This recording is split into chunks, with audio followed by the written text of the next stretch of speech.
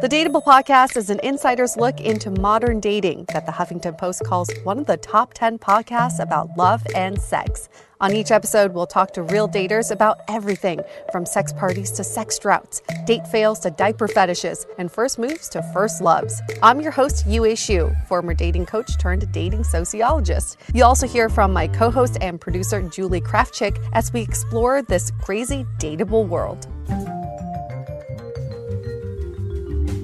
Welcome to season 13, everybody, and welcome to this episode of the Dateable podcast where we are on a mission to dig into the whys of people's behavior when it comes to modern dating. And we've been on this mission for 13 frickin' seasons. I can't even believe it. Lucky 13, here we are. And we have a treat for all of you today. We are digging into the whys when it comes to sex. And you guys have asked for it. You asked for more sex, and we're giving you more sex. We're giving it to you because we're a sex podcast after all. You don't know, but sex falls into the whole scheme of things. I feel like you can't have dating without sex. You can't have relationships without sex. And we're going to go into all of that with, I almost want to feel like she's like the godfather of sex or like the godmother of sex, I guess is the, I feel like when you hear about sex books, Come As You Are is one that people always reference. And we were super lucky that we're part of the Frolic Media Network, which you probably have heard us talk about many of times on our podcast. And the author of Come As You Are is also part of the network. So we obviously jumped at the chance to try to get her as a guest. And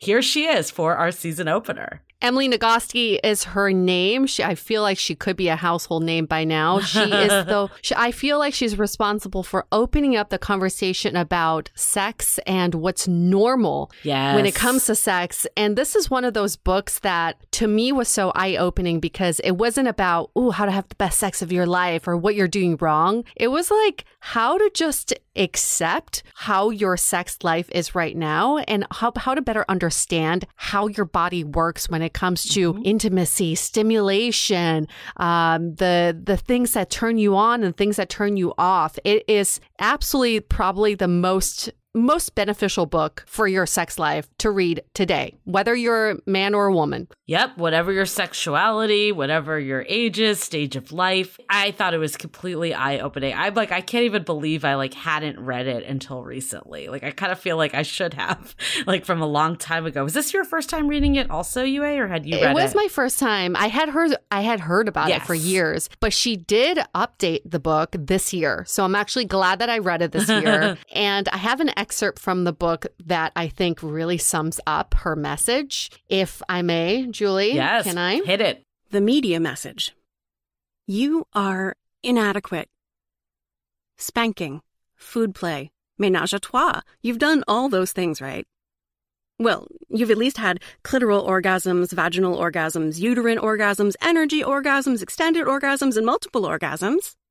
And you've mastered at least 35 different positions for intercourse. If you don't try all these things, you're frigid. If you've had too few partners, don't watch porn, and don't have a collection of vibrators in your bedside table, you're a prude. Also, you're too fat and too thin. Your breasts are too big and too small. Your body is wrong. If you're not trying to change it, you're lazy. If you're satisfied with yourself as you are, you're settling. And if you dare to actively like yourself, you're a conceited bitch. In short, you are doing it wrong. Do it differently. No, that's wrong too. Try something else. Forever. Yeah, take that in. I mean, I feel like that does sum it up well because this whole, you are normal is such the message that she's bringing in. And I don't know, I feel like you're constantly learning new things about sex. Even we're both I'm still in my late 30s, but almost in my 40s. And, you would think that you would have it all figured out by now. But I feel like it's always something that you're learning new things. The education of sex never ends, probably because we had such horrible sex education growing up.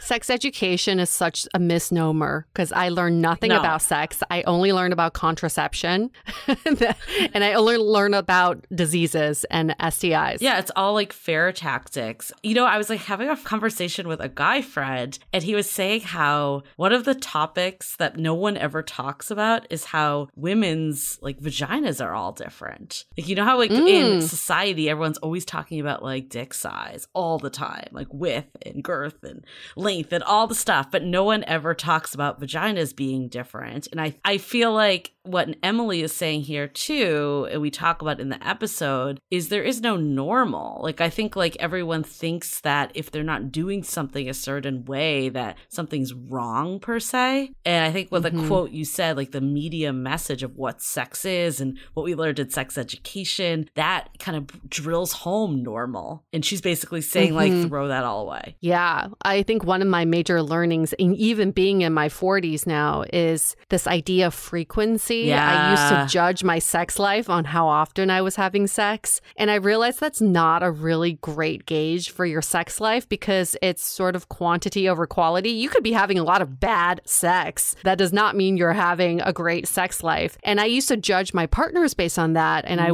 would get scared. You know, 3 months into a relationship, does your sex die down a little bit? Are you having less sex? But ultimately, it all comes back to intimacy and connection. And we place so much pressure on the quantity of sex that we forget to place importance on the quality of connection with your partner. That is so true. And I mean, we go into it all in this episode, but I think one of the things that stuck out for me the most is over time how things change too. And I haven't been in like a 5+ year relationship before, or like a 20-year relationship, like having kids, like all the stuff that like, you know, does, or just going through stress. Like we talk a lot about stress and like how does that impact your sex life. And I think like this really opened my eyes up that, you know, like if things kind of can go in waves, like it doesn't mean that there's something necessarily wrong with the relationship. And like we've heard before, like people are like, oh, sex is a barometer for how the relationship is doing.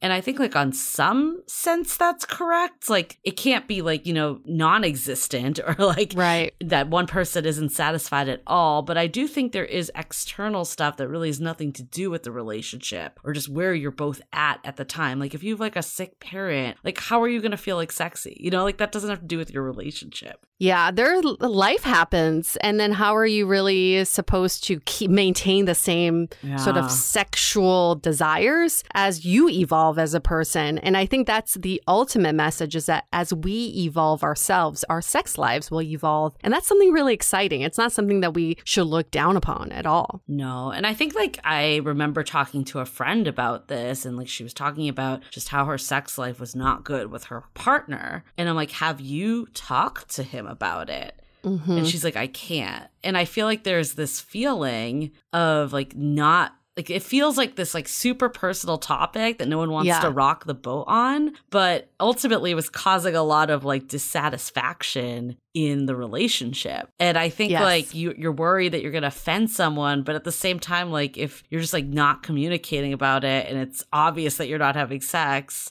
like that's not good either. You know, like people aren't just going to be like, oh, we haven't had sex in 6 months, everything's great. You know, like there's unspoken stuff there too. Remember that woman I met years ago after an event, and she told me she hadn't had sex with her boyfriend for like over 4 years? Yeah. And she said they're very close, but that's just one topic they can't talk about. And I was just floored. For 4 years, you're not having sex with each other and you can't talk about it. Right. That's like beyond sex. That's something else. That's a deeper issue there. Totally. But like, why are we so afraid to talk about it? So afraid. And I think I think we go into this, and I mean, there are times that sex isn't going to line up in a relationship. And I think that's really hard. And I personally haven't been there enough to give super solid advice on on it, but I can only imagine that that is so challenging. Like if you're just not on the same page as your partner when it comes to sex, like if everything else is great in the relationship, but that's like the one area that isn't. And I'm really glad we had this conversation with Emily, because I feel like the way I might have approached that topic was like the counter of what she did. So I thought it was really helpful to hear about that from an expert. And I'm sure many of you, like if you're going through this now, you've gone through it in the past, or even if your sex life is fantastic with your partner, I think for me personally, being aware of it is really good to get ahead of it. So if things do happen, you're like, okay, I know some ways that I could handle this. And know that your sex life is going to be different than other people's. So we cannot be keeping up with the Joneses when it comes to sex lives. I feel like in the past, I would talk to friends about it and they'd be like, oh my God, my boyfriend and I are having sex like five days a week. And it would put so much pressure on me. Or they're like, oh, we've been having a lot of public sex. And I'm like, oh my God, now I got to find like a public area to have sex in just so I can feel like I'm also a little sexy kitten. But that's not the way to evaluate your own, because you're the only person, you and your partner are the only ones in your relationship or in your sexual coupling, and other people can't judge it, and you can't judge other people's either. They're all so different. And that's why like the whole size thing, I mean, for men, and now we're talking about for women also, or people who identify as women. And I think it like ultimately doesn't matter. It's like as long as it's working for you, it's all about like the fit together, I think. Yes. And that's very much related to our question, Julie, unless if you have anything else, I can go into the question. Let's do it. Let's get those questions. We love sex questions when they come in. This one is a very popular question, and it is the $1 billion question, I'm going to call it. How do I get better at sex? We've had many different ways of people asking us this question, and it goes back to our conversation already where everybody's different. So there's no blanket statement on how to get better at sex. The first thing I can think of is to get to know your partner the best you possibly can. Talk to them, communicate, ask what turns them on, what turns them off, what is something that you've done that they really loved, what is something that they think you can improve on. It's that constant feedback loop that will help you improve your sex life with the person that you're having sex with. Julie and I sitting here cannot tell you how to have the best sex of your life, but we can tell you how to have really good sex with us. I think, though, that also a piece of it is that, like, kind of what you were just saying of you feel this pressure to be like the sex kitten, right? And like to do performative and to try all the positions and do all this. I personally think it comes down to enthusiasm and, you know, just having fun at the end of the day. Like, that's what makes good sex, when both partners are just really freaking excited to be there and present. I think, like, and I mean, we'll go into all of it, but it's like if one person is not in the mood or in that place and the other is, that's when there's a lot of tension. I think when we can find those times when both people are like, you know, ready to go do this and having a good time, I think like even inviting laughter into the bedroom, like things that like you would never see in the movies. I feel like anything you see in the movies, throw out, and, you know, please, like especially Sex Life, that TV show, like it was like the most unrealistic portrayal of sex I've ever seen in my life. Especially during COVID. Yes. I cannot watch some of those scenes knowing COVID's out there. Like, wait, sanitize. Like the train track ones. Are you looking to die? Like, I'm sorry. Like, what? Yeah, my basic needs aren't being met. So please take it out of my vagina.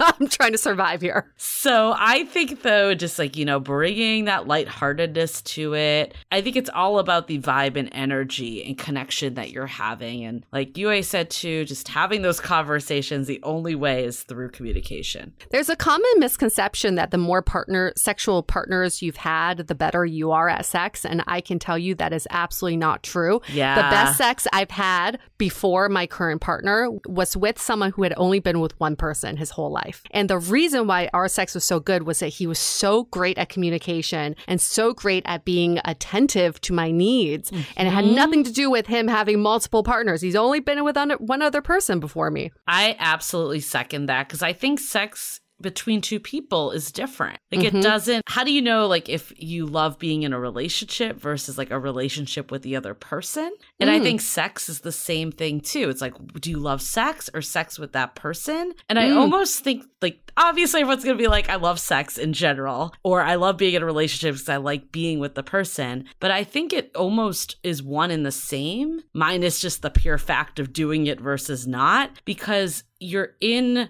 a relationship with that other person, and then your relationship with another person would look totally different. And I think the same goes for sex. It's like you and that person are having a sexual relationship, and that looks totally different than if they were to have that with someone else. So if you look at it that way, it really doesn't matter how many partners they've had, because what you guys have is unique at the end of the day. Yep. And every new person you have sex with, treat it like it's something so new and fresh.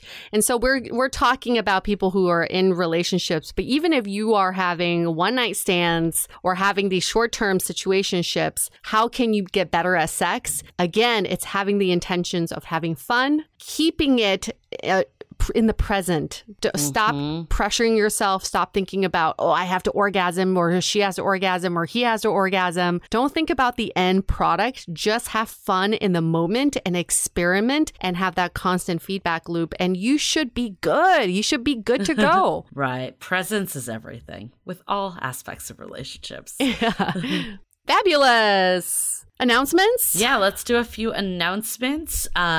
You've all heard it before, but we have the new Sounding Board 2.0 that we are kickstarting next month officially. So if you are interested in joining the Sounding Board, definitely get in now. We've seen a lot of new people rolling through, which is awesome. You will lock in our legacy rate. So we are now going to move to one tier. You will lock in the legacy rate. We will be upping this rate come September. So definitely get in now if you've been thinking about it. In 2.0, you're going to have the opportunity to talk to UA and I, doing these like coffee chats / office hours. We're still working on the full name, but basically it's an opportunity to ask us anything about your dating lives and to just shoot the shit and talk to us in a group setting. And also, you know, it's that mastermind with other folks too. So you might get a answer from us, but you also might get a really great answer from another person to whatever you're going through. And we are also rolling out like a more, you know, focused discussions. We've learned from Sounding Board 1.0 that people really love coming when there's a specific topic that's super relevant, and they have this opportunity to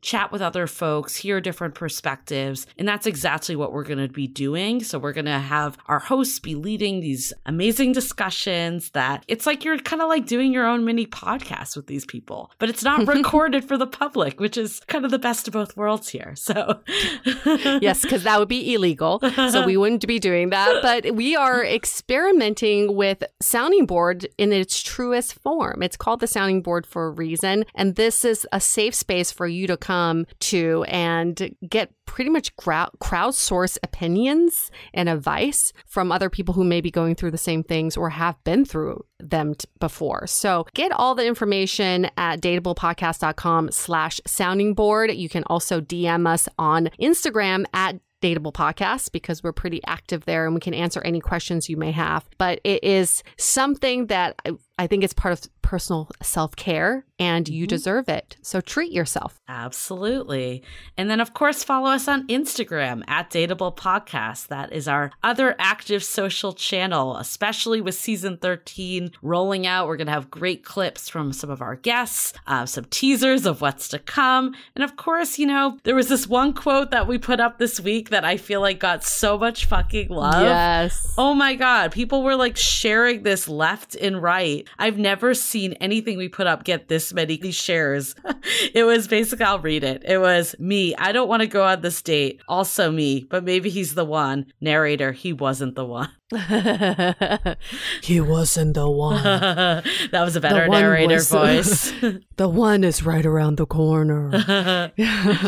I know. If only we could have voices following us around, narrating our lives. Exactly. How fascinating would that be? Exactly. But I think, yeah, it will give you, you know, your daily inspiration, your daily laugh, whatever you want to take away from it.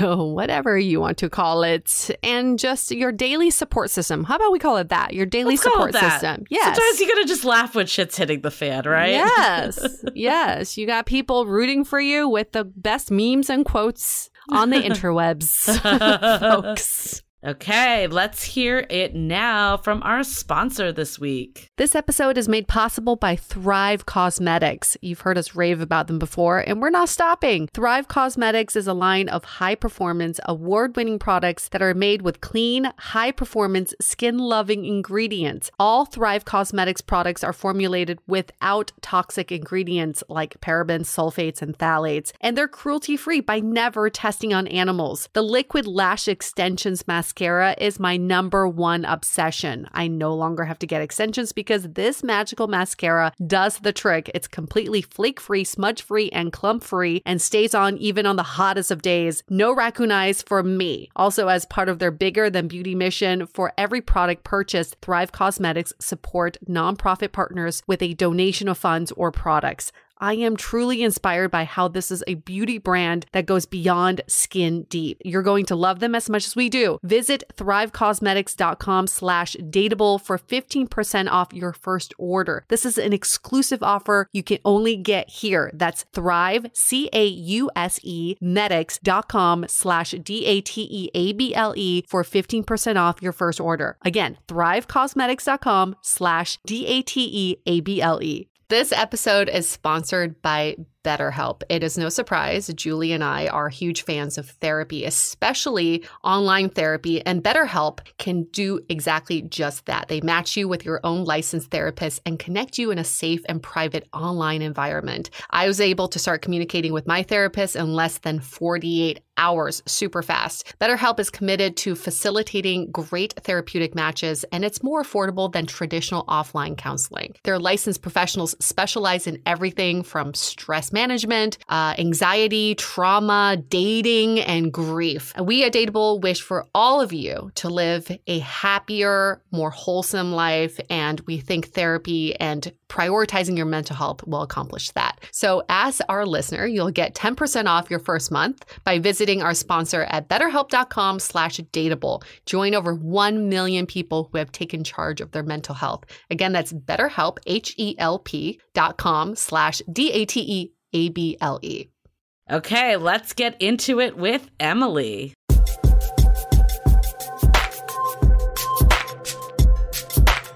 Emily Nagoski. You've heard her name over and over again. I've had so many friends recommend your book to me, Come As You Are, and also your other book, Burnout, that you wrote with your sister, also another fabulous book. We are so incredibly honored to have you with us today. For anybody who doesn't know who Emily Nagoski is, she's in her 40s. She currently lives in Massachusetts. She's been there for 12 years. Originally from Delaware, she is married, and she's the author of the book, Come As You Are, The Surprising New Science that will transform your sex life. Hi, Emily. Hello. And there she is. We're so excited to have you, Emily. I feel like your book is just kind of like a rite of passage. And you said the first version was released in 2015. Is that correct? Right. Yep. And then you updated again for 2021. What were some of the changes in the 2021 version? Some of it is detailed stuff, making sure the science was still as up to date as it could possibly be. The science matters a lot to me, having it be as evidence-based as possible. But some of it was pretty large-scale shift. So maybe the largest change was to the desire chapter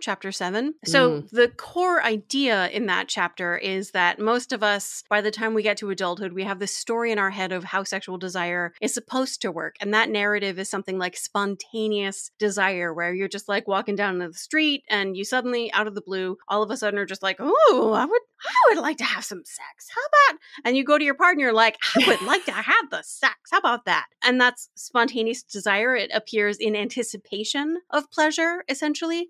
Yes, that is a normal, healthy way to experience sexual desire. Absolutely. Nothing wrong with that. And there's also another normal, healthy way to experience desire, which is responsive desire, where instead of it just like trucking down the street and you like it suddenly just occurs to you, oh, sex was a good idea. You might be like just like sitting on the couch, flipping through Netflix, you haven't chosen something to watch, and your certain special someone is sitting next to you and starts just like touching you in a really lovely way. And that that sensation goes up to your brain and is like, so this is happening. And your brain's like, that's really nice. And then like a little bit more keeps happening and that sensation goes up to your brain and the sensation's like, so this is happening. What do you think? And your brain's like, yeah, that's really nice. And maybe you turn towards your partner and you start like doing some kissing on them. And then your brain says, so this sensation is happening. What do you think? And your whole self is like, you know what? How about this sexy time? How about we get some sex? How about that? It emerges. How about we do it? Let's do the dirty.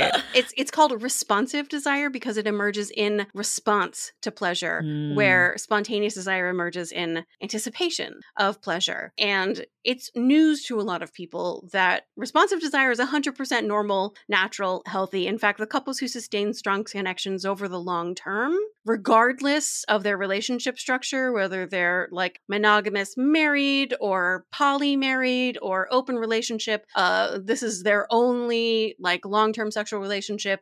They come and go in this relationship. If you want to sustain a strong sexual connection with another person over the long term, it is not going to be a relationship characterized primarily by spontaneous desire.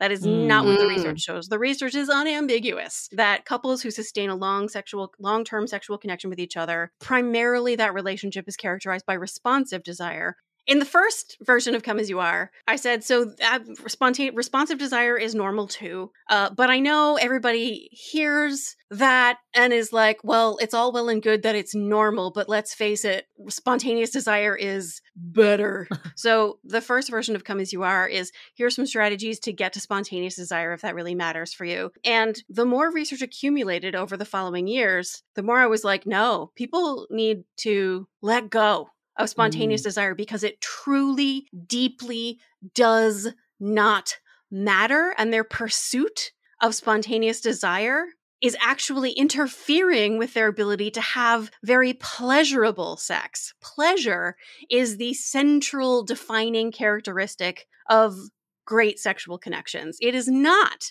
how much you can't wait to put your tongue in the other person's mouth. It is how much you enjoy it when you do put your tongue in the other person's mouth. So I switched the entire function of that chapter to being like, not only is responsive desire normal, it is the thing that you should be focusing on. This is so fast. I'm so glad we're starting here because I think it's important to define what these two desires mean. Because in my head, when I read this chapter, I kept thinking, one of the complaints that my partner has is that I don't initiate. I respond. And I love being, like you talk about, contextual. When all my ducks in a row, I feel good and he initiates, that's when I get really turned on. So for someone who, I very much focus on the responsive desire, but someone still has to initiate that chain of events, right? And wouldn't that be part of the spontaneous desire? Maybe. Or, so the complicating factor in the picture that I have seen you painting here is that feeling wanted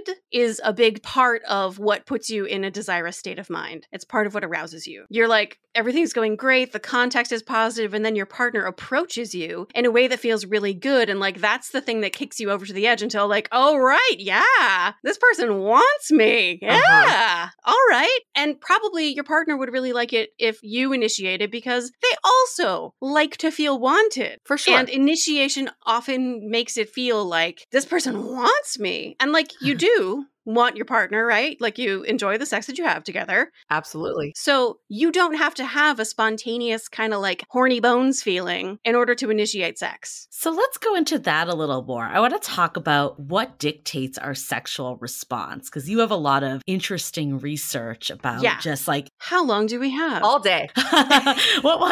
Basically, what makes us want to like pump the brakes versus like put the gas pedal on? Can you kind of go into that a little more? So what you're talking about there is the good old dual control model, which is the mechanism in your brain that controls sexual response. And as you can tell by the name, the dual control model, it's got two primary parts. It has a sexual accelerator or gas pedal, which notices all the sex-related stimulation in the environment. So that's everything you see, hear, smell, touch, think, believe, or imagine that your brain codes as sex-related. And it sends the turn-on signal that many of us are familiar with. And it's functioning all the time at a level below consciousness. Here we are talking about sex, thinking about the idea of sex, like what would count as like a sound that's sex related to me? What would count as a smell that's sex related to me? Just that little bit is enough to be like, well, there's some sex related thinking, and so I'm going to send a turn on signal.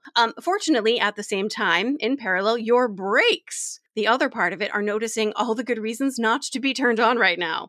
Everything that you see, hear, smell, touch, taste, think, believe, or imagine that your brain codes as a potential threat. And this is the big one. This is the normalizing, oh, look, it's totally normal and healthy and good for there to be things hitting my brake. And the process of arousal is a dual process of turning on the ons, yes, but also turning off the offs. And it turns out when people are struggling with any aspect of their sexual functioning, arousal, pleasure, desire, orgasm, sometimes it's because there's not enough stimulation to the accelerator, but much more often it's because there's too much stimulation to the brake, because stress hits the brake, body image stuff hits the brake, trauma history hits the brake, relationship trouble hits the brakes, your kids hit the brake. You think? So is this one and the same of your sex drive, or do you describe it differently? You hear people always be like, my sex drive. Yeah. The technical language would say that sex is not a drive, because a drive is a biological mechanism in an organism's body that is like an alarm, like a flashing red light and a wooga klaxon sound, that there's some problem that needs to get solved. And there's an uncomfortable internal experience that pushes the animal out into the world to go solve that problem. Hunger is a drive. Thirst is a drive. Sleep is a drive. Thermoregulation. If you do not meet these needs, awooga, there's a problem, fix it. If you don't meet these needs, what happens? Eventually, you will literally die. You can literally die of sleep deprivation. You can literally die of loneliness, right? Love, connection is a biological drive. Sex is not one of those. Nobody has ever died because they couldn't get laid. They may think they might. They may won't. feel uncomfortable. Feeling uncomfortable or frustrated is not the same as suffering tissue damage. And the fact that you have been told this before, the fact that you say jokingly people feel like they might, is actually super important. So if sex is not a drive, what is it then? How do we categorize it? Let me, I'm realistic. I know we're not going to live in a world where we all say that sex is an incentive motivation system. Sex drive is so much easier to say. Everybody, but if we can understand that we're using it in a sort of like layperson term, a casual, not literal kind of way, if we can recognize that we're using the term sex drive, what we actually mean is a sexual incentive motivation system that is not analogous to hunger, but rather to curiosity, exploration, play. All of these things are equally innate to us. The difference is just that we don't die if we don't get it. And our desire to explore, to read new books, to play new games, to watch new movies it comes and goes, right? There are some times when you just want to like watch the same movie you've watched 1,000 times, read the same book you've read 1,000 times. There are times when all you want to do is like curl up in bed in silence. Those are times when you are feeling stressed, overwhelmed, exhausted, anxious, depressed. Those are the times when you're not interested in sex too, probably. Well, 80 to 90% of people. Those are times when your interest in sex is like, no, thanks. I want to break down the dual control model a little more. And I think the overarching theme I got from your book is that everything is normal. There's nothing that isn't. And I think that's really important, especially with sex that can be such a sensitive topic. People will want to argue with that. So let me make sure, because people find it very difficult to be like, what do you mean everything is normal? Do you mean everything is normal? And here are two things that do not count as normal from my point of view. One, unwanted pain. It's not supposed to hurt unless you choose for it to hurt. If you enjoy pain with your sexual experience, great, go for it. And the reason that happens is explained in chapter 3. So you go. But unwanted pain is not normal talk to a medical provider. Mm-hmm. And I don't say that glibly because a lot of people, when they're experiencing pain with sex, get dismissed by medical providers who don't know better. So you are going to have to put legwork into finding a provider who will take you seriously and refer you to, for example, a physical therapist, which is like the most promising intervention for most experiences of sexual pain. So that's one thing that's not normal. If you're experiencing, and I have had this conversation where people are like, and it hurt, but like that was just, and I was like, no, that is a thing that not to accept. I mean, if you want to, go ahead, but no. And then the second thing that's not normal, obviously, is lack of consent. Yeah. Everybody involved should be glad to be there and free to leave whenever they choose without any consequences. Right. I'm glad that you specified that. I think what I thought was good about the normal comment was more of different desires and different, the sexual breaks. Everything and else gas is pedal. normal. Your breaks are normal. Responsive desire is normal. Arousal non-concordance, where there's a mismatch between your genitals and how you feel emotionally. That's normal. If you want to fuck your partner's armpit, that is normal. There's a word for it. It's called axillary intercourse. Do you? As long as everybody involved is glad to be there and free to leave without consequence, go for it. You can do anything you want. All normal. Love it.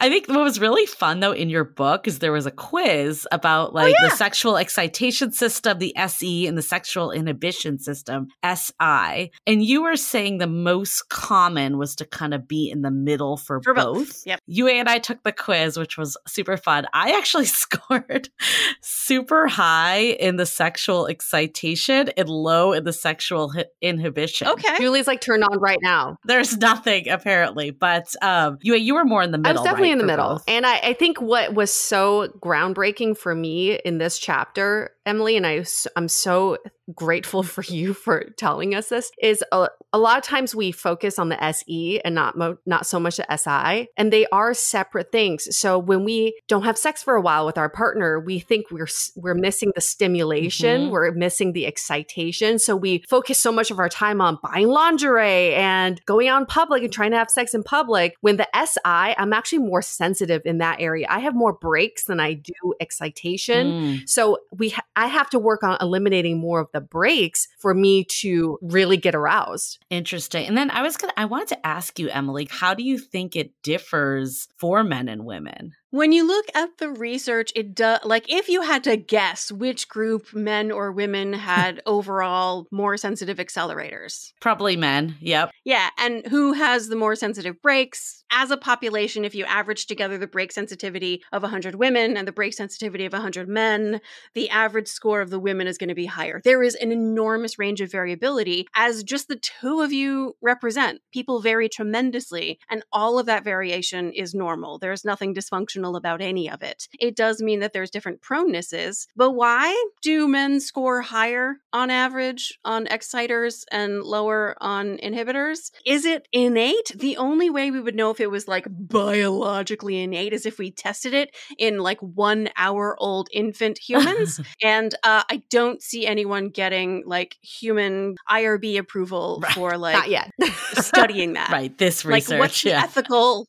Yeah, that's so I guess it could be innate, but it is probably because of the cultural messages with which a human being is raised from the moment of their birth, based on the shape of the genitals between their legs that makes the adults around them go, it's a boy or it's a girl. You get totally different messages. Actually, was told the story of a woman who read Come As You Are and then watched her adult grown-up brother changing his baby daughter's diaper. And when she was all clean and ready to go, he reaches to get the diaper, and when he turns back, little baby daughter is touching her own genitals. And dad goes, don't touch that. And you have to wonder, how would he have responded if his baby had a penis instead? Oh yeah. Be go for it. Keep going. Yeah, haha. Or if she had been touching any other body part, don't we love it when babies touch, find their feet?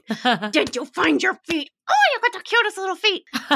So she's not going to this baby's not going to remember that moment of her dad scolding her for touching her own body, but it will accumulate with countless other moments that she also will not remember. Right. So that by the time she gets to adolescence and adulthood, there's going to be this dark place in her brain where her genitals should be, because she's been taught over years of virtually silent messages that part of her body does not belong to her, and it's a source of shame time and discussed. So would you say then still that the majority of people, like from your research, fall in the middle of both? Or Yeah. Okay, so that's still like regardless of your sexual preference, regardless of your gender, sex, like all of that, it's kind of even distribution on the bell curve. Yeah. There have been multiple studies with many, many different populations, and it just over and over again, it turns out it has the same sort of distribution as any personality trait where like most people are heaped up in the middle and then there's a few people out Right. on the edges.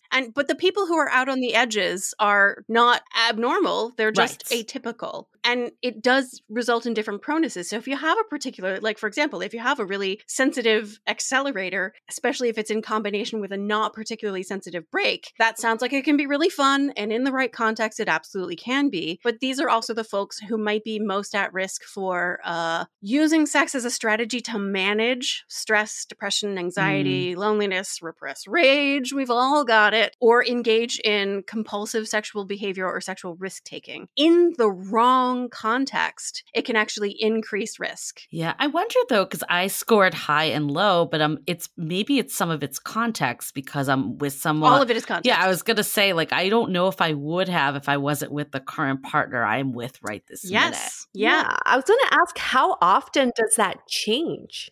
It's like introversion, extroversion. Like you have a personality, a proneness, a temperament. So I'm like a real strong introvert. But even I phase into times of like wanting to spend more time with people and feeling more energized and less drained by time with people, depending on the context and the situation. It's gonna vary the way you'll respond to those questions. There'll be a sort of like a proneness that you'll notice that you tend to have a more or less sensitive gas pedal compared to your partner or other people. But where it falls precisely is going to vary depending on the context. Yeah. And so should we take the quiz at different points in our life, depending on context? Don't stress. What will it do for you to have a different score on a little Cosmo quiz? Like I used items from the actual science, but like that is not a scientific quiz. It's very much like a Cosmo quiz just to give you a place to start in thinking about the sensitivity of your accelerator and brake. And for most people, because most people are in the middle, it's much less about how sensitive are my brakes and accelerator and much more about like, there's a brake. Right. So let's talk about those breaks in context a little more, because I think context is key as we keep playing into. Yes. So I feel like in movies, you see it's just like, let's put some candles and roses, and then we're going to immediately have sex. Like which cues do you think matter more than others and which ones don't? Which cues matter more? Okay, so when you look at the research, it's really so rarely about what I actually think. Sometimes it's about what I think, but mostly it's what does the research tells us. And the research tells us that personal well-being really matters, mental and physical health. Obviously, if you currently have the flu, that's not going to facilitate really flexible and responsive turning off the brakes. Like you're just going to be like, no. Partner characteristics. And we can think flexibly about what counts as a partner characteristic because it varies from person to person. For me, it's sense of humor. Like when my partner is funny, that's like a big deal for me. My sister is a musician, married to a musician. So for her, sitting in the living room when he's in the piano room practicing, she's just sitting there like, turned on. I married the right man. Right. And that's not a thing for me, but it is a thing for her. So partner characteristics writ large. Sometimes it might be, even though, parenting is not a sexy behavior. If you have kids and you're watching your co-parent with your kids, you can just be like, damn, I'm with the right person. I made a good choice here. Or like doing whatever their job is and they're really good at it and you just love seeing them be extraordinary at whatever their thing is. So partner characteristics is the second thing. The third thing is relationship characteristics. Most important among the relationship characteristics is trust. So there's a relationship researcher and therapist named Sue Johnson who developed emotionally focused therapy, EFT. Yeah. And she defines trust as basically the answer to the question, are you there for me? R meaning, so R stands for emotionally accessible, emotionally responsive, and emotionally engaged. When I show up with a feeling, you are emotionally present and with me, responsive and engaged.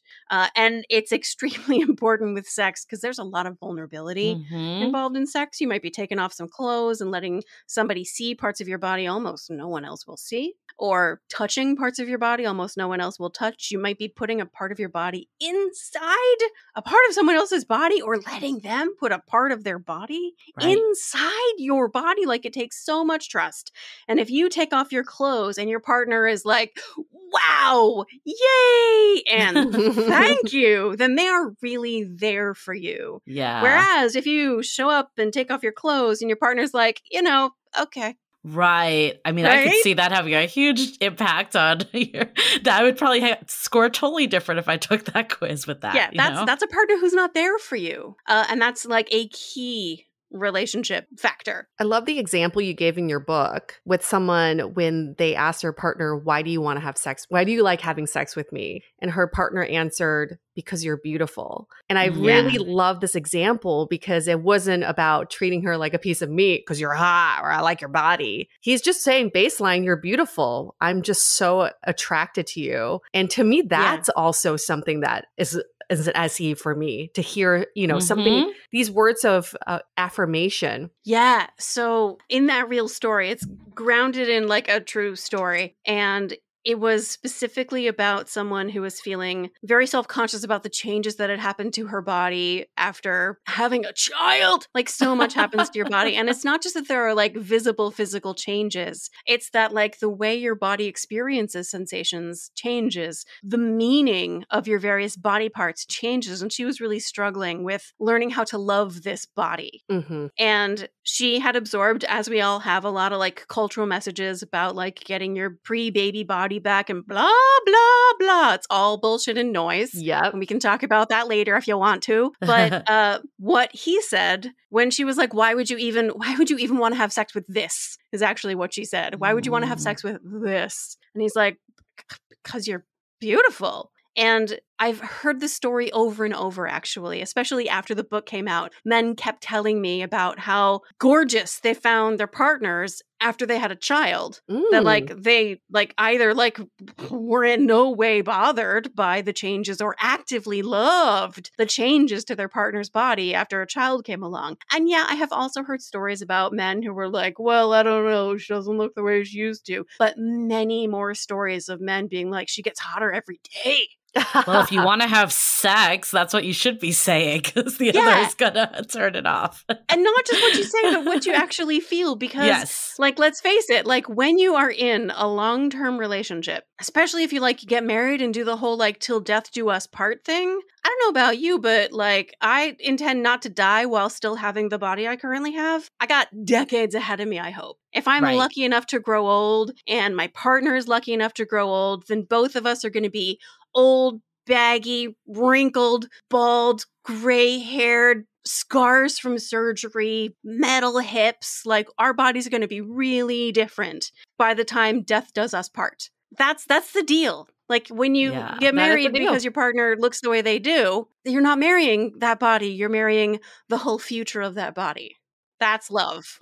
Let's take a quick break from this insightful conversation with Emily for a couple of messages. This episode is made possible by Lugz. Amidst the golden age of the 90s, Lugz found its footing as a leader within the footwear and fashion space. Priding itself on quality materials and supreme comfort, the brand never wavered with the passing of trends. Whether you remember the brand's early appeal within the hip-hop culture or the countless celebrity endorsements, one thing remains the same: Lugz's distinctive style. Julie and I both have a few different styles of Lugz shoes, ranging from their iconic boots to their canvas sneakers. Even though they're so different in style, one thing remains the same: they're all so comfortable and light. I love my flirt high zip boots that I can wear with cute summer dresses, and my canvas sneakers go so perfectly with my jeans and t-shirts. Fun, comfortable, everyday wear, realistically priced and affordable. So go treat yourself. You can never have too many pairs of Lugz. Exclusively for our beautiful listeners, get 30% off full price items now by going to lugz.com and entering the code DATEABLE.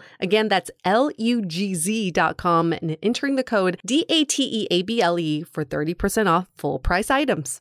Let's face it, it's a weird time to be dating or developing relationships. Have you recently decided that you want to make some changes to your love life? Maybe you've recently re-entered the dating scene. Maybe you've gone on one too many dates that went nowhere. Or maybe you're ready to take your current relationship to the next level. That is exactly why we created the Sounding Board, a true extension of our podcast that delivers a personalized experience, which includes one-on-one coffee dates with us, a monthly Dateable Live after show, exclusive audio content, and much more. Allow Julie and I become your dating Sherpas to provide real-time guidance and wisdom in a more intimate way so we can navigate dating and relationships together. Join the Sounding Board today by going to dateablepodcast.com/sounding board. Again, that's dateablepodcast.com/sounding board. Okay, let's get back into this convo. Yeah, I think that body is such an, I mean, I've definitely felt that. I think it's like if you're not feeling great about your body, and obviously if you have a partner that's not, receiving it well, that's another whole thing. I mean, if you're in a situation where there's a lot of stress going on, whether that's your own feel or let's say the other flip side of having kids is that you're just like, run down and tired and whatever, or maybe you start a new job, whatever life throws at you. Do you just accept that this is a point in time, or like, are there ways to kind of reactivate your SE? So, no, don't worry about, it's very rare that the thing to focus on is adding simulation to the accelerator. Nearly always the idea is like, so what's hitting the brakes right now? And what control do I have over that? Are there things that I can do to like take some pressure off the brakes so that the accelerator is free to do its job? And there absolutely are going to be times when like, nope, the gas pedal is like fine, but man, the brakes are just on the floor right now. I got the foot brake on, I got the hand brake pulled up. Like we're just not going anywhere right now. Like if you just brought a brand new baby into your life, no, you're not going to be getting any sleep. The whole idea of your body is going to be weird and kind of just like baby hands touching your body, and the whole meaning of your body parts is now about like parenting and how do you transition out of parenting mode into hey sexy lady mode. Right. Like that takes practice and effort. So there is no more ironic way to not experience any interest in sex than to judge yourself for how little interest you have in sex. Yeah. Because if you're like trying to like get in the mood and you're like, what's going on? And it's been weeks or months and I still am not in this place. And you're like judging yourself and criticizing yourself. And maybe your partner is like, should you see a doctor? Do you think there's something wrong with you?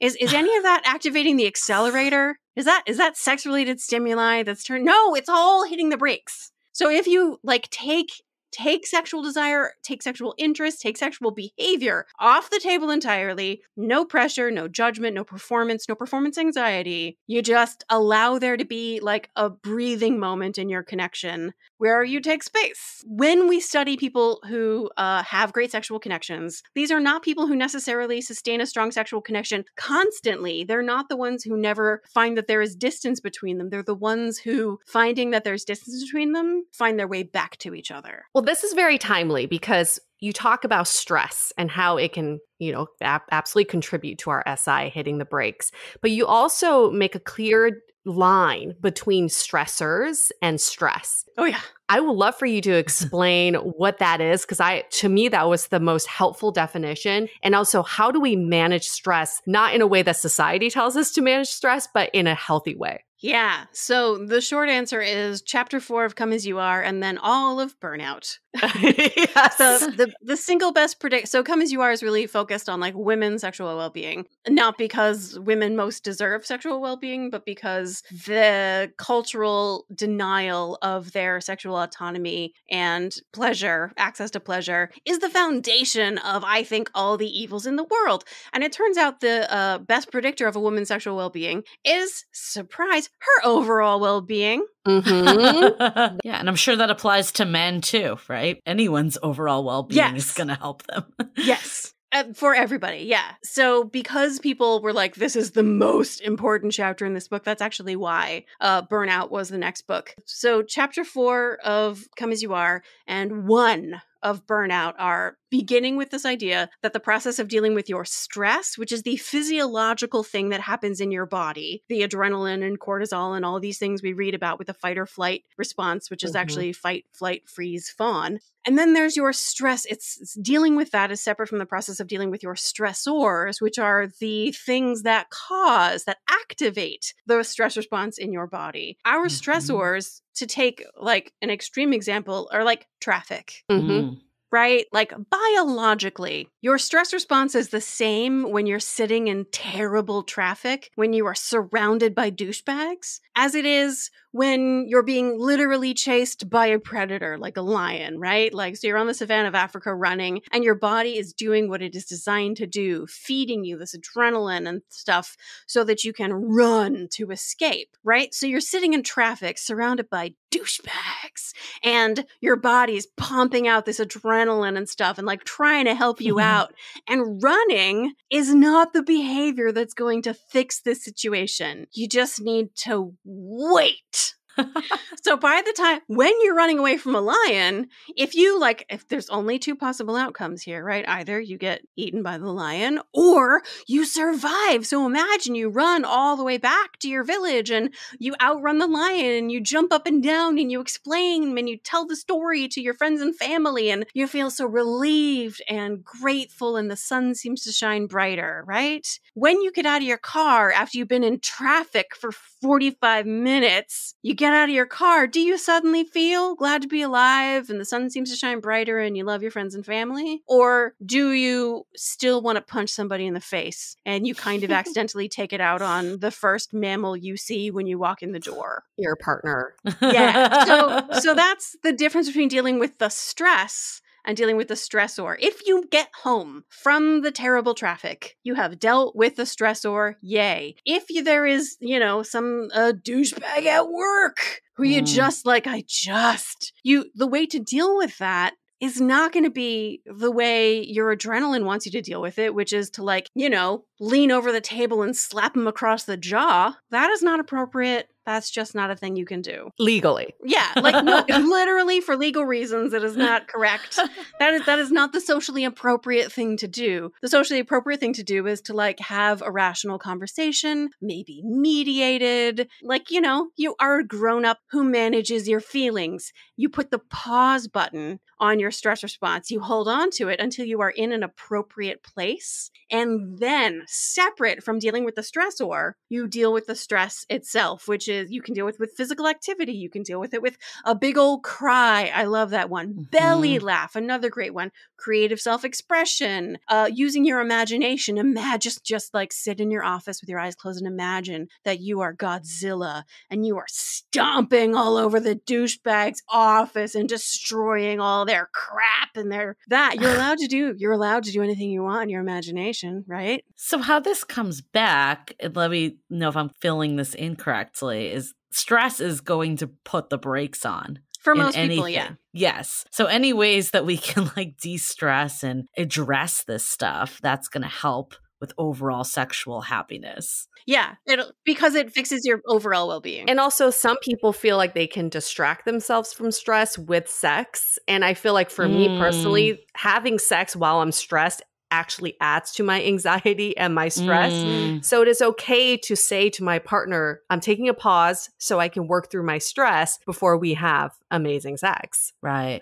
So one of the things that we've gotten this question a lot is what happens when my partner and I have different, I would have said sex drives in the past, but now I want to say SE and SI. Levels of interest in sex or motivation. Exactly. How do you address that situation? I feel like what you hear in, bad Cosmo advice is, set the candles, buy sex toys, basically adding to the SE, where what I'm kind of gathering from you is maybe it's focusing on the SI a little more. It's absolutely 100% focus on the SI more. Yeah. So suppose we got partner A and partner B. Partner A has higher interest in sex, would like sex more frequently. Partner B has lower interest in sex, would like sex less frequently. First of all, there is an automatic judgment about one of the person having a more correct level of sexual interest than the other one. Yes. right? And that's wrong. That's already, you're starting off wrong right there. That probably adds stress right away to the other person. Because then one person is like the diagnosed patient. And usually it's the higher desire person who's like the better sexual interest. And the lower desire person is the worst. Like there's something wrong and broken with you if you've lower interest in sex. That already, so like start from a place of like both of us are equally correct and normal and healthy in our level of interest in sex. No one's broken. We just have a relationship where we need to like figure out a compromise, a way to make this work. And if I'm the higher desire partner in my relationship, then what I want to do is I want to figure out everything that's hitting my partner's brakes and just sweep them away, get rid of them. I went to, I originally heard this story actually from Sarah Wendell of, yes. Yeah. A Frolic, which is how we got connected, our network, shared network. She tells the story of being in an elevator and listening to people having the conversation. Like these characters in these romance novels, they can be like literally running away from the bad guy. They're being shot at and they hide in a closet running away from the bad guy and they have sex in the closet while they're like, and this woman is like, I can't have sex if there's still a dish in the sink. Right? Like it's a distraction. It's an interruption. Her brain is still on that dish and not letting it go. The wrong, easy way to address that is to like tell the person, well, you just need to like be more mindful, be more present in the moment. Let go of the dish and turn your attention to the pleasurable things happening in the here and now. But what if I, as the higher desire partner in relationship with that person, heard my partner say, I'm sorry, I'm just like, my brain is really stuck on that last coffee cup. I, as the higher desire person, can be like, you know what, baby? Go fucking clean it. I'm going to go clean that dish. And I come up like a superhero. Yes. I did the dish. You smell that dish soap, baby? I mean, I've literally heard stories about laundry. Laundry's a really big one. It's a huge one. Hitting the brakes, people like, because there's so many steps and you just have to like wait until the next step is ready. So like, you've got date night and the last load of laundry never got folded. Yeah. So the story as it was told to me was like, I'm in bed, I'm waiting for my partner to come up, I'm naked. I'm just like, can we just get this done? The to-do list really fucks you up. Yeah, I just want to cross it off. But partner comes up with the laundry basket naked and is like, hey, how you doing? I'm going to put away the laundry. I'm going to hang up each of your t-shirts. Doesn't make any sense to hang up a t-shirt, but that is the way you like it. And like, like bending over in a sexy way. It's playful. It's supposed to be funny and silly. But yeah, if I'm the higher desire partner, if I want to have sex more frequently or greater pleasure with the sex that we have, then I want to get rid of everything that is hitting my partner's brakes. And remove it for your partner. But what about something like this? I'm asking for a friend. My friend says... UA's question. She cannot have sex in humidity or when she's sweaty and sticky. But her partner is totally fine fucking in that kind of environment. How could the partner help remove that break for my friend? I feel like an air conditioner costs about $100. See, there's a solution to everything. There's a solution. You just need to find the solution. Like, what is like, put a big red bow on the box, be like, baby, I made an investment in us. I love this, but let's say this is a sore subject in your relationship. Sure, which it is for lots of people. Which it is. And I feel like the more you bring it up, the more their brakes probably stop, right? Like, because now it's... Welcome to the chasing dynamic, yeah. Because I've never been in this situation, but I'm only like imagining if someone was like, why don't you want to have sex? Why don't you want to have sex? That's going to make me more nervous to have sex. How do you have these conversations in a way that you can understand what their breaks are, so it becomes a solution rather than just having this circular convo or, pulling out all the exciters that aren't doing anything, just adding pressure. So how do I ask my partner for, how do I talk to my partner about question? Ultimate answer is, well, you just talk about it. You just do it. And again, it's not about like, how do I physically go and do it? It's what are the things that are standing in my way? What am I afraid could possibly happen? I generally answer this question with 2 dad jokes. One, we love dad jokes. How do hedgehogs have sex? Very carefully. And then this is a 19 30s, 40s guy arrives, a musician. He arrives in New York City. He says to his cab driver, "Hey, fella, how do you get to Carnegie Hall?" And the cab driver looks at him and goes, "Practice, practice, practice." Get it? How do you get to Carnegie Hall? Practice, practice, practice. So the answer to how do I talk about it is very carefully and practice, practice, practice. The real question to ask is, well, there's a lot of questions to ask.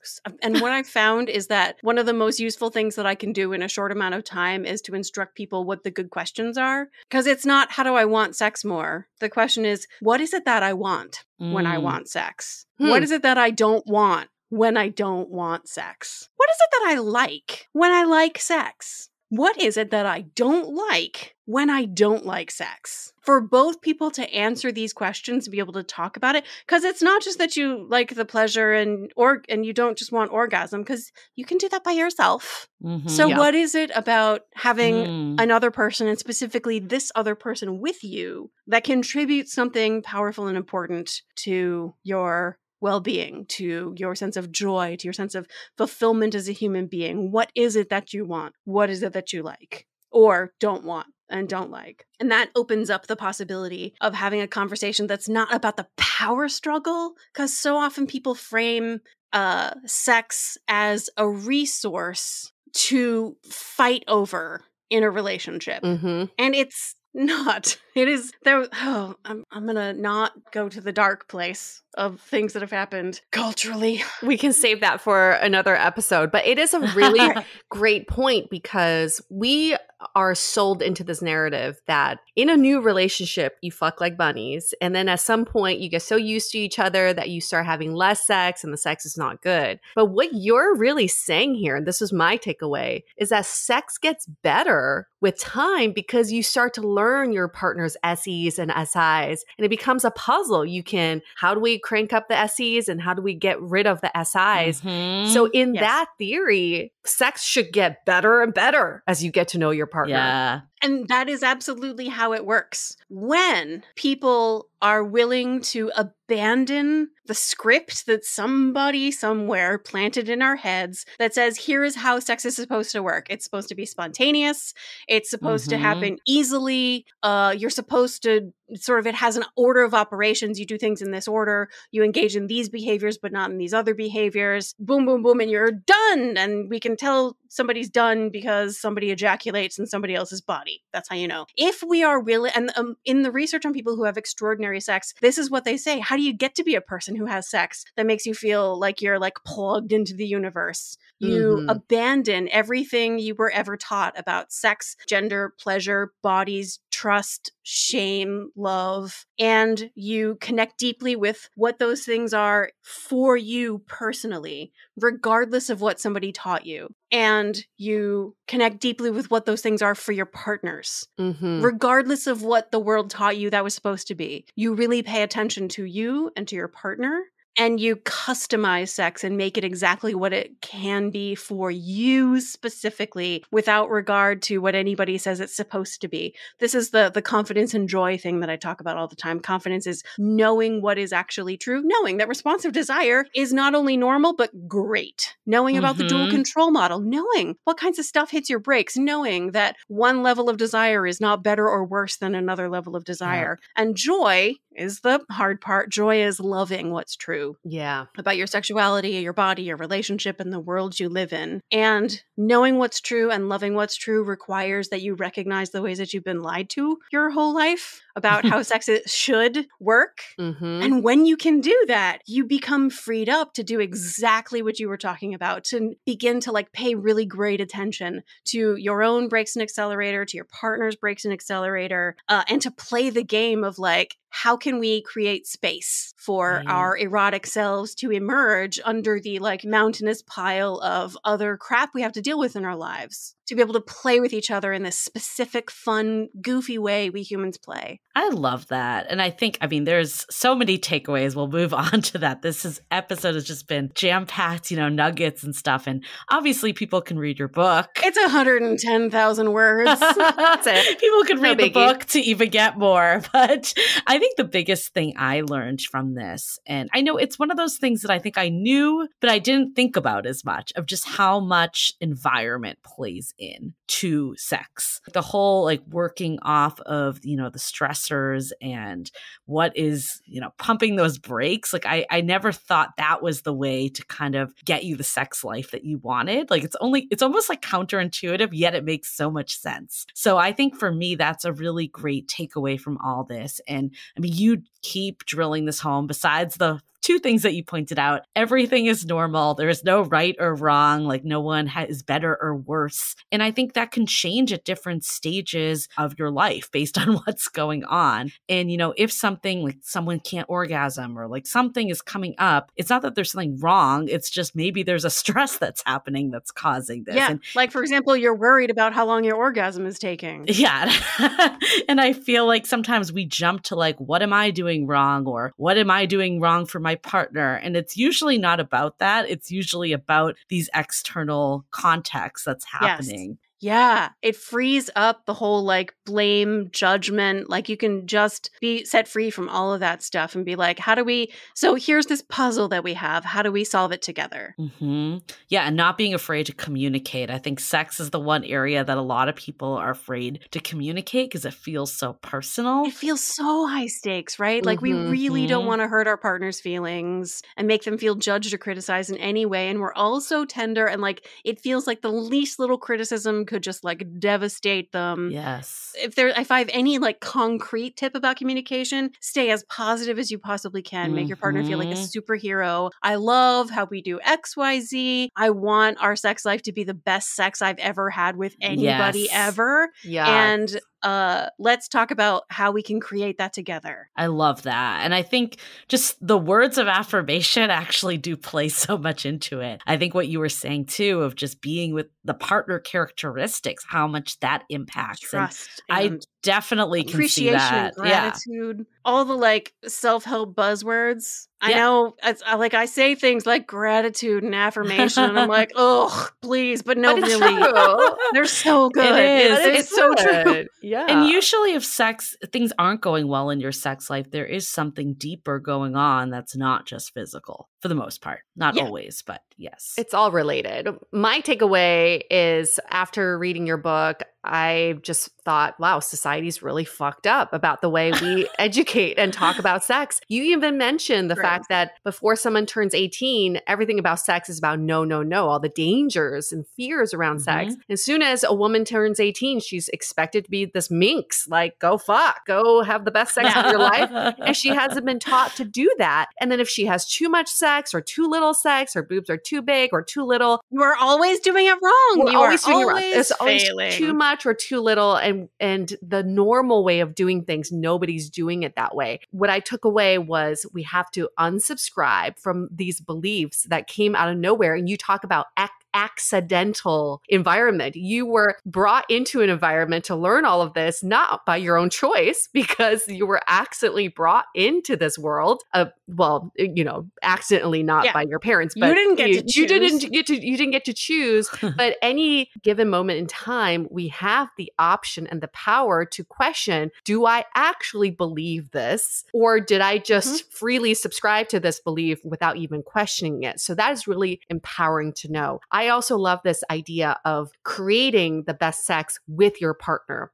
Something we talk about on our show is everybody loves to list their turn-ons and turn-offs. And I would challenge people to stop doing that because it's not one size fits all. Your turn-ons with one partner are going to be different with another partner. The fact that I love forearms on my current partner does not mean that I will love every forearm that I see. So I think it's great to know that like the concept that sex is a very customized thing makes it much more liberating to know that whatever you experience with your sexual partner is different from time to time, and you can treat it like an experiment and just keep experimenting. And it changes with every level of granularity. So like you may love the forearms on this person, but like no other forearms. Yeah. And also when this person with the great forearms like touches you in the special way in the certain special spot, today your knees melt. But tomorrow you're like extra overwhelmed and exhausted, and that same certain special someone touches that same certain special place in the certain special way, and you're like, will you please just go Right. do the dishes? Not the same. That is normal. Right. That is how our brain's perception of sensation works. That is normal. I think that's really important too, because like for me, I'm at the start of a new relationship, and I think like sometimes you fear that like that honeymoon period will be over, and I think that knowing that it's normal, that things go in waves, is super helpful. That there's nothing wrong per se. Like this is just life, and sex is one part of life. But if we were just having sex all the time, like humanity wouldn't be doing anything else. Right. Yeah. Well, Like, you have to sleep sometimes. We just be procreating all the time. That's it. Well, you wouldn't. The weird this is a side note, but there is actually not a relationship between frequency of intercourse and reproduction. oh shit. Just like more about the time when you do it. Yeah, because the presence of the egg is the limiting factor, and like it's there whether you have sex or not. And if the sperm is present when the egg is present, then there's a possibility of pregnancy. So if you have sex every day, like 28 days out of 30, there wasn't any chance you were going to get pregnant anyway. So anyway, people are like, oh, is the reason we have a reduction in population because people are having sex less frequently? No, that is not why. No. Yeah. No. Not at all. They're just using contraception. That's all. Yeah, Yeah. They don't want kids. That's Yeah, that's people are the maybe reason. making choices and having control over their bodies more than they ever have at any point in history. Like, I would rather be alive now than at any time in the past. And I'm sure, God, I hope 50 years from now, if I'm still here, I'll be like, I'd rather be alive now than at any other time, because people are more free, they have more opportunity to choose, and they have more cultural permission to be exactly who they are and love exactly who they love and enjoy what they love. I love hearing Awesome. that. Thank you so much, Emily. You know, we were only able to cover like 1/3 of the book. There's just so much more in the book.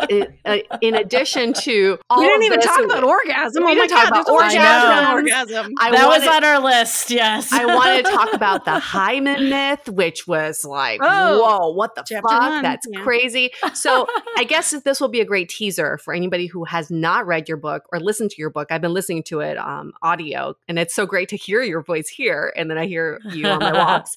And so there's just so much more to uncover with the book, but also your book, Burnout, is fabulous. You wrote this with your twin sister. That's really crazy. She's a musician. Burnout affects so many aspects of our life, including our sex life. So also a very important book to read and put on our radars. Now, anything else you're working Especially on? with the pandemic. People have yes. been like, that of any book, Burnout is the one I would wish least were relevant to people's lives, but it is just more and more relevant since it came out in 2019. So I'm currently in book proposal mode for the next book. Ooh, exciting. Which is obviously a proposal, don't have a title or anything like that yet, but the idea is that writing Come As You Are was really, really bad for my own sex life. Like, writing a book is terrible. It's very stressful. And so even though I'm like thinking and talking about sex all day, every day, I'm so stressed that I have no interest in actually having any sex for like months at a time, nothing. And so the book is about what I needed to know as a sexpert to be able to find my way back to my own sexuality and my connection with my partner, who is like the greatest human on the face of the earth. And I admire and adore him. And he deserved more from me, I felt, but my beating myself up was not helping. So it's how I fixed it. We are definitely going to have you back on the show to talk about that. That is so fascinating. That is living proof that everything is normal. Yeah, literally. Like if I can experience it, anyone can experience it. But if I can fix it, anyone can fix it. That is so hopeful for people. It's true. When can we expect that book to come out? No, 2023. She's like, my stressors are going up. I'm literally just writing the proposal right now. And I also, it's like a million projects and I don't know. Okay, all right.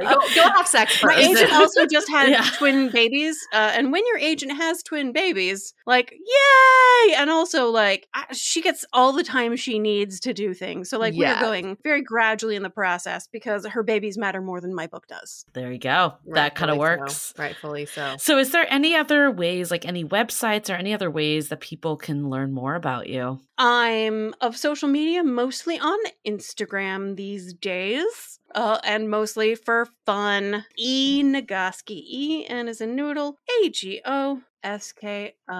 Awesome. We'll also link it in our show notes. Yeah, I will say that my sister, the twin sister with whom I wrote it, has begun a YouTube series called Autistic Burnout for autistic people, because we're autistic. And it turns out there's a very specific thing of overwhelm and exhaustion for autistic people, and there are no resources that are evidence-based specifically for autistic folks. So if you want to see what our looks like as applies to neurodivergent folks, find Amelia on YouTube. As a musician, she sings songs very frequently.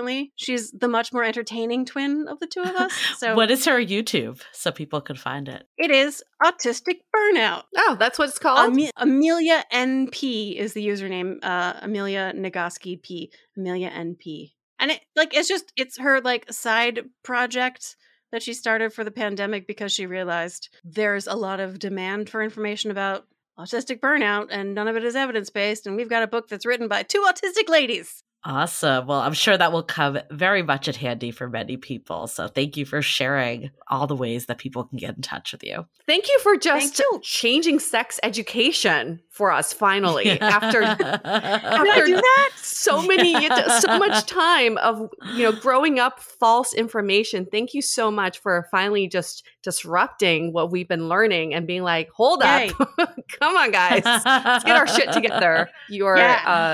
You are such a hero. What if everything you thought was true wasn't true? Yay. I'm so glad.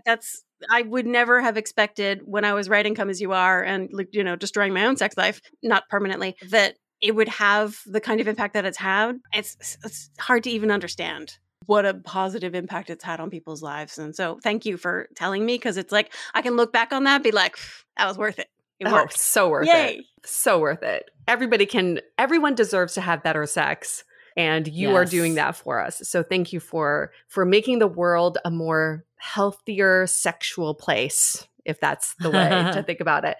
We're going to wrap up this episode. Thank you again, Emily, for being a part of this show. And thank you to our listeners for listening to this episode, but also go out and get the book, both of those books. They're going to be so life-changing for you. And after you listen to this episode, feel free to give us 5 stars in Apple Podcast reviews, because 5 stars is like the biggest orgasm that we could have. That's like you giving us the hottest orgasm in the world by giving us 5 stars. So I'm just saying, do that shit, because it will blow our minds. I think it's an exciter, right? When you it's the biggest SE. Biggest SE out there. It's a 5-star review. You don't want to give an example of the sound you make when you get a 5-star review? No pressure. I mean, it changes from partner to partner. It changes. Every review is different. Every review is different. Absolutely. The last 5-star review we got, I think I made a sound similar to ow, something like that. But I can't guarantee I can replicate that for the next one. This is like a new program we have. Is you do a review and you get a video recording back of you orgasming. Some of them are howl, some of them are squeak, some of them are guttural shudders. Sure. Yes. And some of them just pure silence. I'm just speechless. Right? Just breath holding. Yes. But it's all normal. It's all normal. It's all good. That's the main takeaway here. We're going to wrap up this episode. Stay dateable! Ow! The Dateable Podcast is part of the Frolic Podcast Network. Find more podcasts you'll love at frolic.media/podcasts. Want to continue the conversation? First, follow us on Instagram, Facebook, and Twitter with the handle @DateablePodcast. Tag us in any post with the hashtag StayDateable, and trust us, we look at all of those posts. Then head over to our website, dateablepodcast.com. There you'll find all the episodes, as well as articles, videos, and our coaching service with vetted industry experts. You can also find our premium Why series, where we dissect, analyze, and offer solutions to some of the most common dating conundrums. We're also downloadable for free on Spotify, Apple Podcasts, Google Play, Overcast, Stitcher Radio, and other podcast platforms. Your feedback is valuable to us, so don't forget to leave us a review. And most importantly, remember to stay dateable.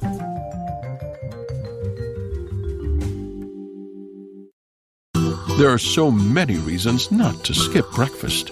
So many savory, mouth-watering, tasty, delicious beyond all belief reasons. Actually, that last one was pretty convincing. Stop by for a McDonald's breakfast. Mix and match a sausage biscuit, sausage McMuffin, sausage burrito, or hash browns, any two for just $2. Price and participation may vary, cannot be combined with combo meal.